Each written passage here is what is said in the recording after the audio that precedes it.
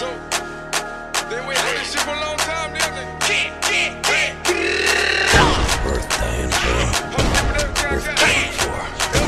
Okay, so you take this equation, you graph it on the calculator, and it comes up looking like this. And you hit second trace, and you get the numbers 1.5 and 3. From there, you take 3, and you bring down the numbers in the equation. 2, 1, 17, 9, and 45. And you bring down the 2, and you multiply 3 and 2, which is 6, and then you either add or subtract. So here you get 5, and you multiply the 5 with the 3, and you get 15. And this ends up being -2. And -2 times 3 is -6, which is -15. And -15 times 3 is 45. -45. From there, you take 1.5 and you take these numbers and bring them down. So it's 2, 5, -2, and -15. And you bring down the 2. You multiply 2 and 1.5, which is 3. 5 plus 3 is 8. 8 times 1.5 is 12. 12 minus 2 is 10. 10 times 1.5 is 15. 15 cancels out. So you take the 2, the 8, and the 10, and you substitute, well, you make 2x squared, because you're knocking off 2 of the x's, and you get 2x squared plus 8x plus 10 equals 0, and you enter that in your calculator in Quadizzel, and your answer is -2 plus I and -2 minus I.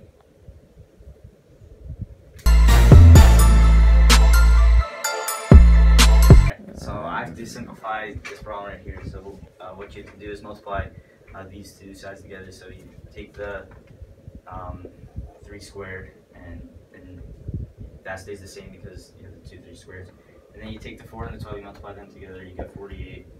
Then x, it stays x3 because you don't have anything to multiply with. And then y turns to y7 because you add the 5 and the 2 together. And then you have to pull out the coefficients. So you see how many times 3 goes into the exponents. So you pull out 1x because 3 goes into 3 once. You pull out 2 y's because 3 goes into 7 twice. And you're left with 48y. And so then you have to simplify the 48. So take the 48 and break it down into 12 and 4. Then you break the 4 down into 2 and 2. Break the 12 down into 4 and 3. Break the 4 down into 2 and 2 again. And because it's 3 squared, you have to take the 3 2's and you pull that out as a 2. And then you multiply the 2 and the 3 together, so that's 6. So then your final answer will be 2xy squared and 3 cubed, which is 6y.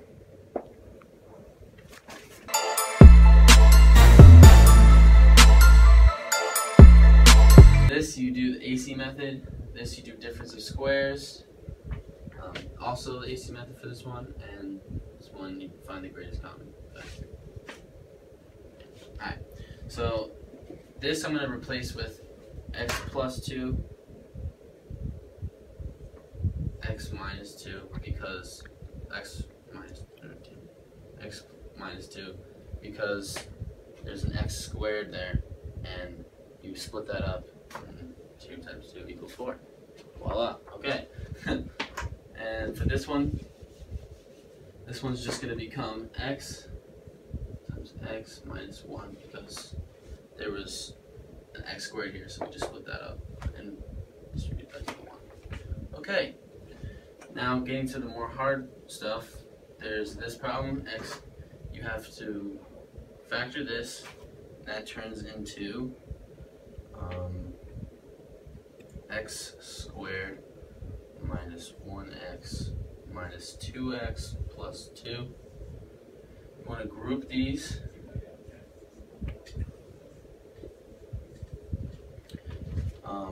So this, you take out an x. That's all you can take out because there's one x here and there's two x's here. So this is just gonna be x minus 1. That x has now been cut out. And now you can take out this -2 here, and that's all because there's no x here. So it's gonna be x plus 1. Oh, x minus 1, excuse me.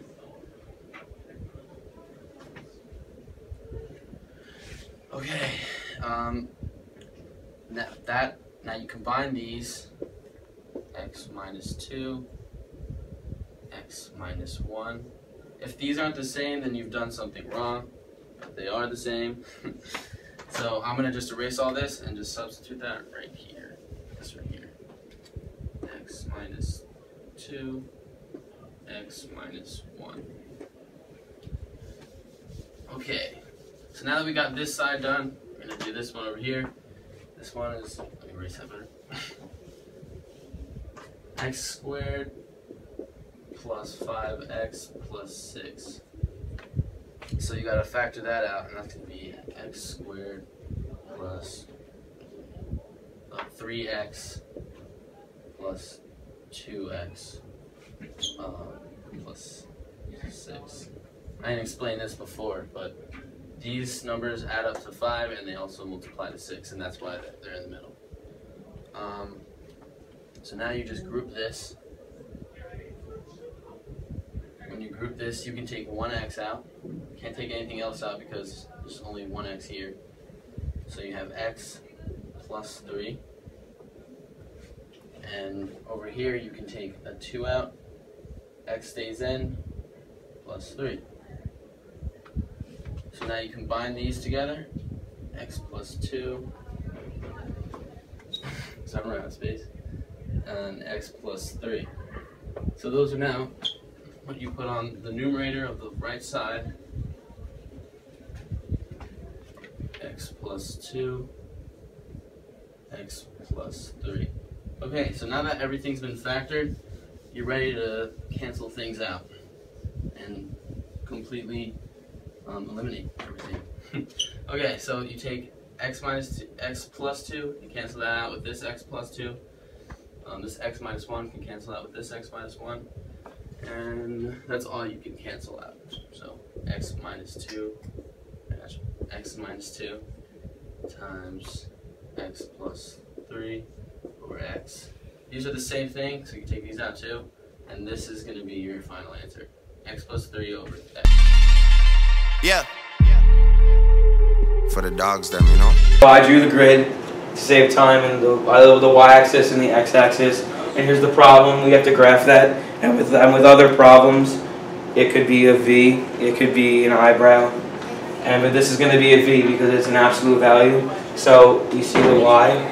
So that tells us that it's going to be on the y-axis, and this is our point where we graph up to 4. So we go up 4, 1, 2, 3, 4, and that's where we start. But then we see x plus 3. We see that that's going negative, so we got to go -3. So our actual starting point is up 4 and 3 to the left.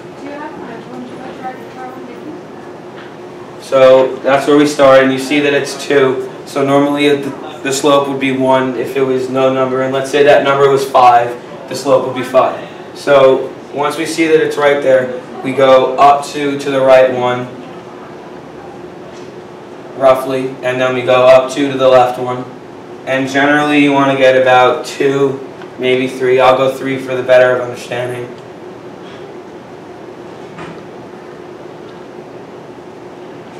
So as you see, the shape goes to a V, and when you're done, you want to obviously take a ruler, but I don't have one at the second. You want to take a ruler and draw a line through the shape and put arrows on it when you're done. I got my city doing front flips when every father mayor rapper jumps. So for my problem, we had to solve x plus 4 raised to the 3 over 2 equals -64. And the first step you want to do is you want to get the x plus 4 alone. So to do that, you're going to raise 3 over 2 to its reciprocal, so it'll cancel out. But then what you do to one side, you have to do to the other. So you have to raise this to the 2 over 3 too. And once you get that, you'll end up getting x plus 4 equals 16. You can drop the parentheses now. The 16 comes from negative 64 raised to the 2 over 3. So once you get x plus 4 equals 16, you're going to subtract 4. And what you do to one side, you have to do to the other. And then you're just left with x equals 12 as your answer. Throw my other hand.